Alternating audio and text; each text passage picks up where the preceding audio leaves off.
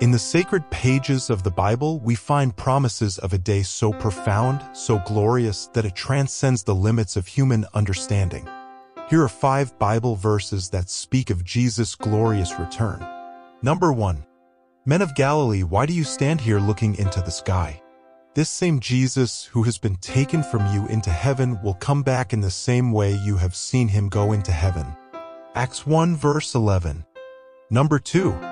Then will appear the sign of the Son of Man in heaven. And then all the peoples of the earth will mourn when they see the Son of Man coming on the clouds of heaven with power and great glory. Matthew 24 verse 23. Number 3.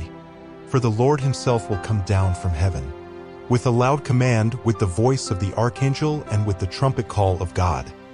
And the dead in Christ will rise first.